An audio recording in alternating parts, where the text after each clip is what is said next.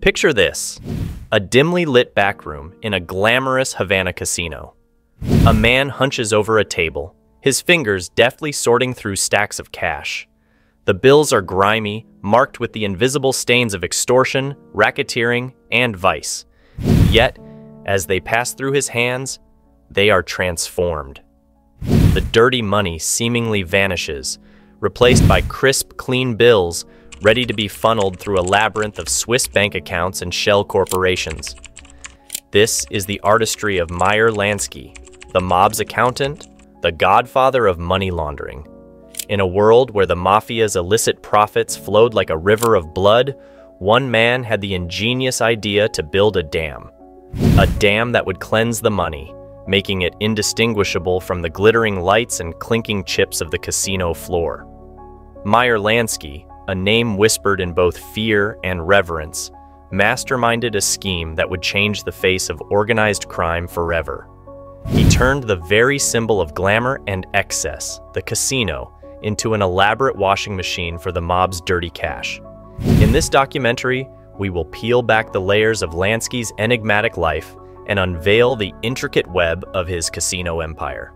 We will explore how he transformed the mafia's money laundering game, creating a blueprint that would be followed for decades to come. Brace yourself for a journey through the glitz, the grime, and the genius of the man who built a money laundering machine that even the law couldn't touch. Welcome to the world of Meyer Lansky, the godfather of money laundering. Meyer Lansky, born Meyer Lansky in 1902, was far more than just another mobster. He was a visionary, a financial mastermind who understood the power of money and the importance of keeping it clean. Lansky's intelligence, cunning, and financial acumen earned him the respect of the most notorious gangsters of his time, including Lucky Luciano and Bugsy Siegel.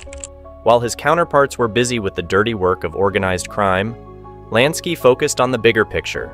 He saw an opportunity in the glittering world of casinos, a chance to create a system that would legitimize the mafia's ill-gotten gains. Little did anyone know that this unassuming man, often described as a quiet little guy, would go on to engineer one of the most sophisticated money laundering schemes in history. In the chapters to come, we will unravel the story of Meyer Lansky and his casino empire. We will explore how he rose from the streets of New York to become the mafia's most trusted financial advisor, and how he used his genius to build a money laundering machine that would leave an indelible mark on the world of organized crime. Born in 1902 in Grodno, Poland, Meyer Lansky's life was a testament to the American dream gone wrong. His family immigrated to the United States in 1911, settling in the Lower East Side of Manhattan. It was here, in the gritty streets of New York, that Lansky first dipped his toes into the criminal underworld. As a young man, Lansky quickly realized that his talents lay not in the brutal violence of the streets, but in the subtle art of numbers and negotiation. He had a sharp mind for business and a knack for spotting opportunities where others saw only obstacles. These skills would serve him well as he navigated the treacherous waters of organized crime. Lansky's path to power was paved by his friendship with Charles Lucky Luciano, one of the most influential gangsters of the era. Together, they formed a formidable partnership, with Luciano overseeing the mob's criminal activities and Lansky managing the financial side of the operation. As Luciano's right-hand man, Lansky played a key role in orchestrating the mob's rise to power. He helped establish the Commission, a governing body that brought order to the chaos of the underworld. Lansky's financial savvy and diplomatic skills were invaluable in this process, as he negotiated truces between warring factions and devised ways to distribute the mob's profits fairly. It was during this period that Lansky earned his nickname, the mob's accountant. His ability to manage vast sums of money, keep meticulous records, and devise clever schemes to hide the mob's wealth made him indispensable to the organization. Lansky's reputation as a financial wizard grew, and soon he was not just managing the mob's money, but also investing it in legitimate businesses. He had a keen eye for spotting lucrative opportunities, from real estate to oil wells, and he used these investments to further expand the mob's empire. As Lansky's influence grew, so did his vision for the future of organized crime. He saw the potential in the burgeoning casino industry, and he knew that if he could find a way to use casinos to launder the mob's money, it would be a game changer. This realization would set Lansky on the path to creating his most enduring legacy, the casino money laundering machine.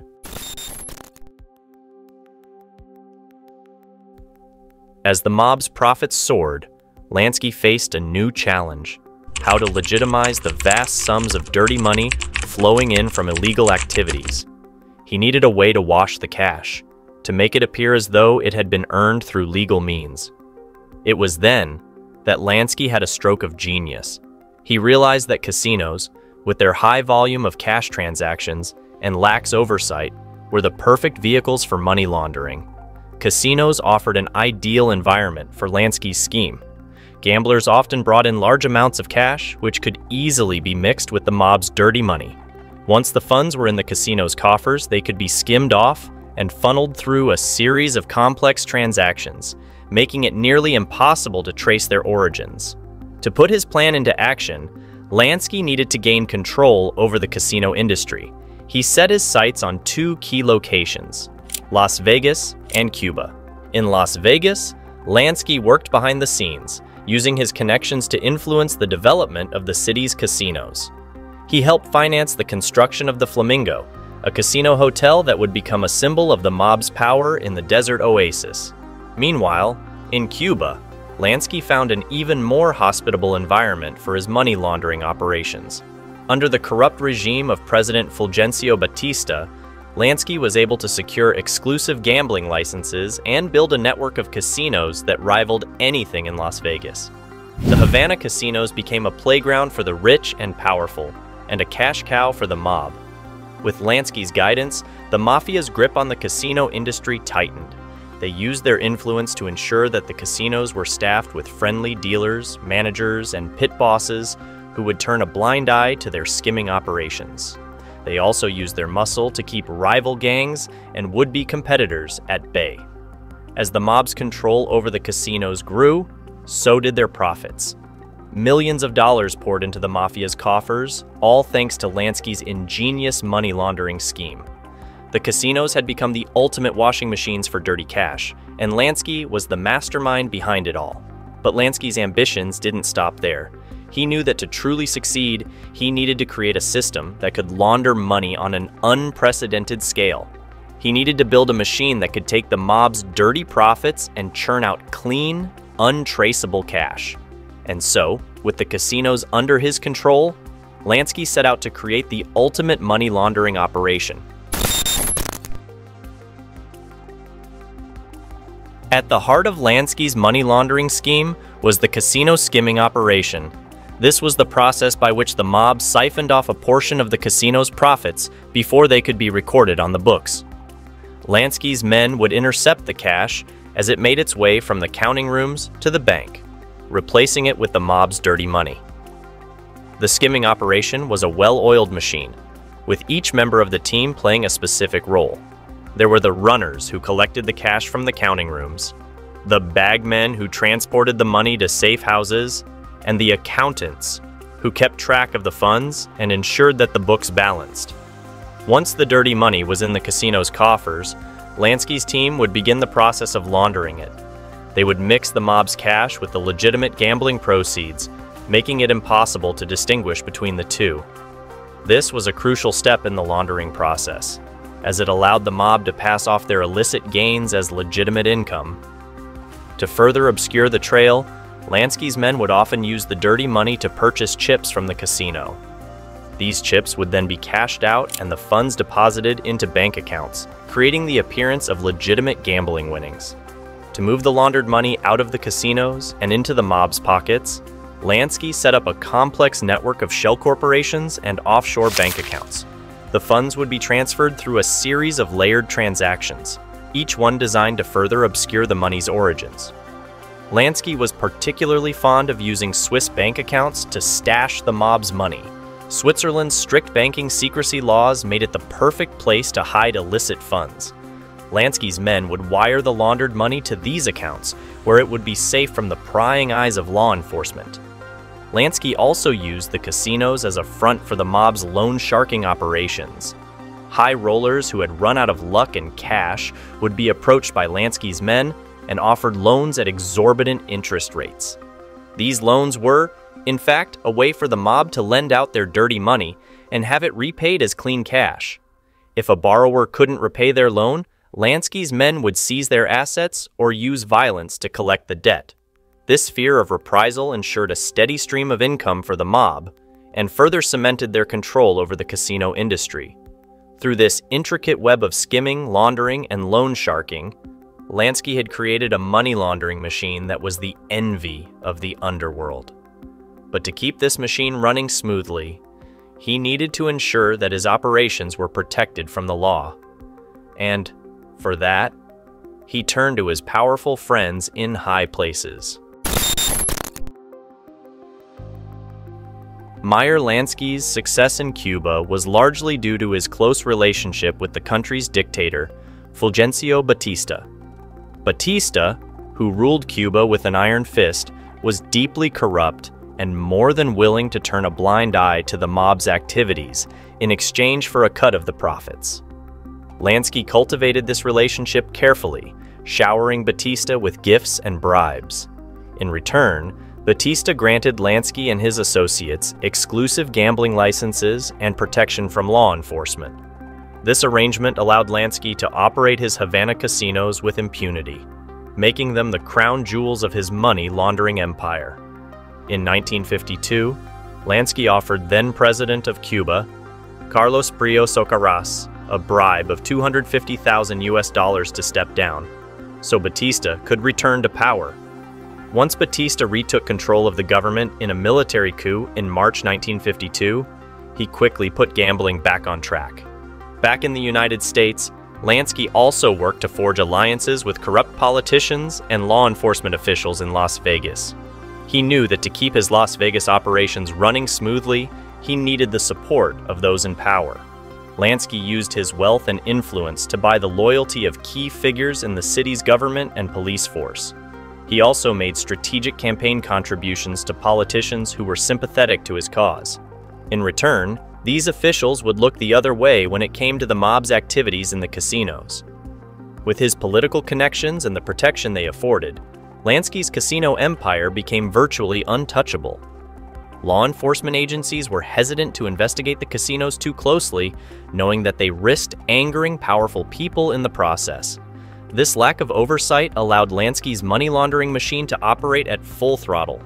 Millions of dollars flowed through the casinos each month, with the mob skimming off a significant portion for themselves. The system was so effective that it became the model for money laundering operations around the world. Lansky's political connections also allowed him to expand his empire into new territories.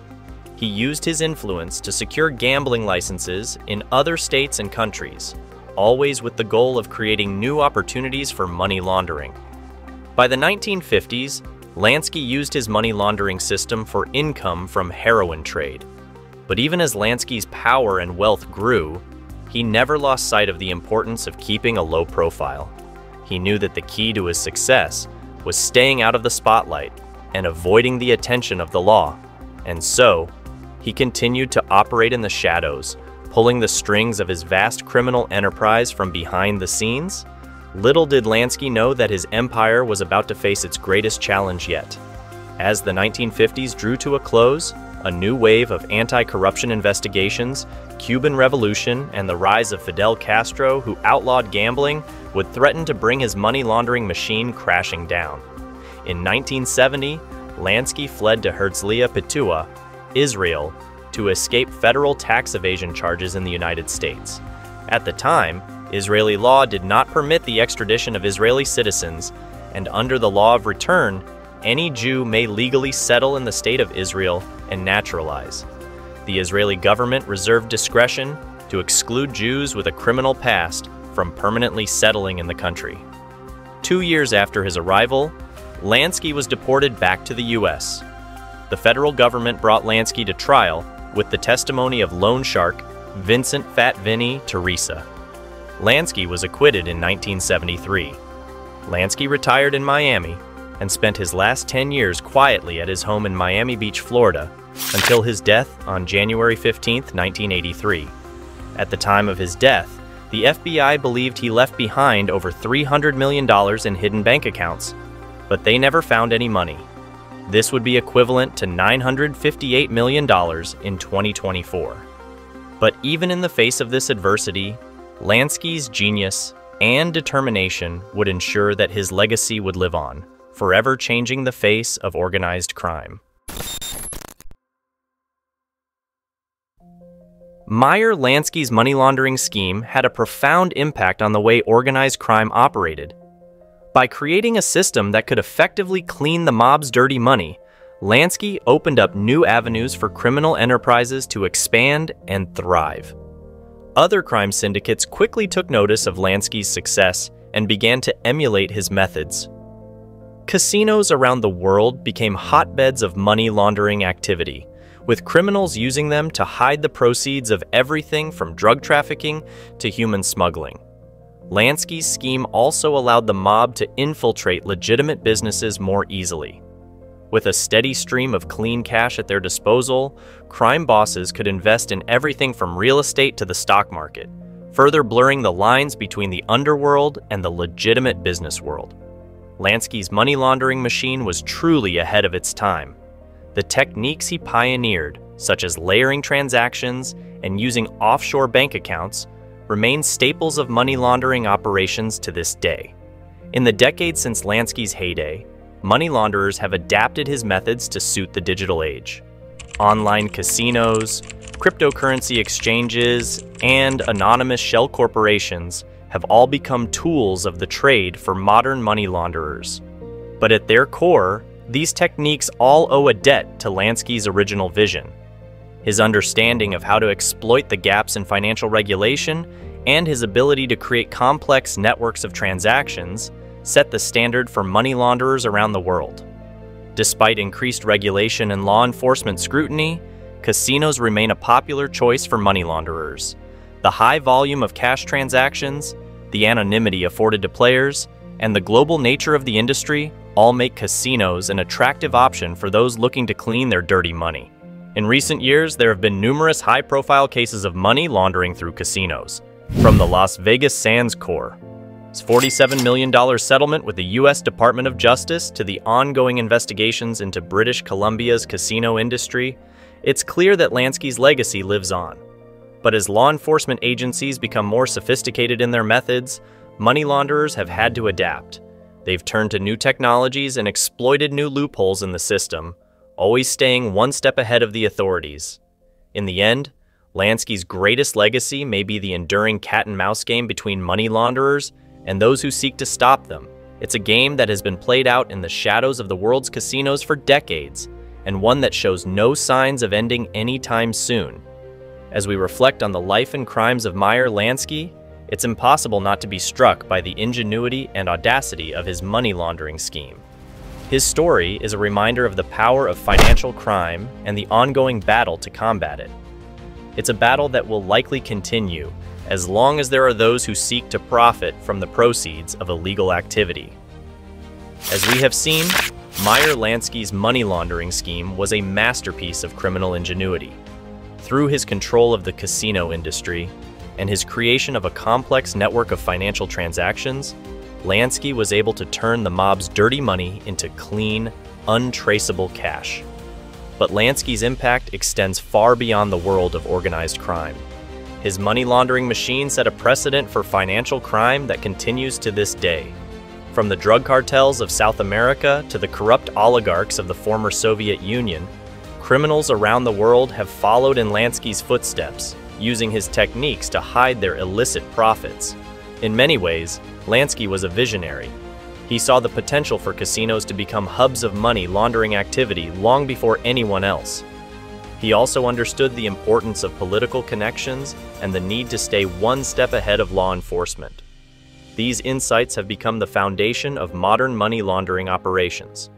Despite the efforts of law enforcement agencies and regulators, the battle against money laundering in the casino industry is far from over. As Lansky's story illustrates, the lure of easy money and the protection afforded by corrupt politicians and officials make casinos an irresistible target for financial criminals. In recent years, there have been some significant victories in this fight.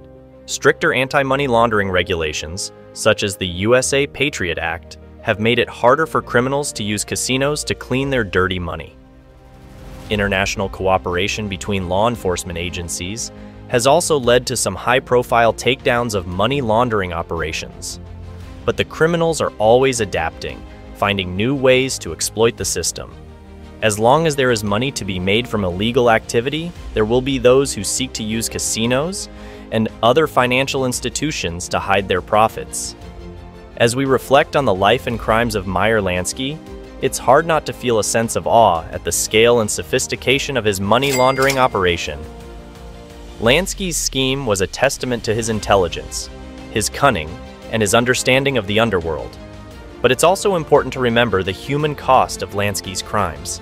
The money he laundered was the product of extortion, racketeering, and other illegal activities that inflicted real harm on countless individuals and communities. In the end, perhaps the most fitting legacy for Meyer Lansky is as a cautionary tale. His story is a reminder of the power of greed and the lengths that some will go to in pursuit of wealth and influence.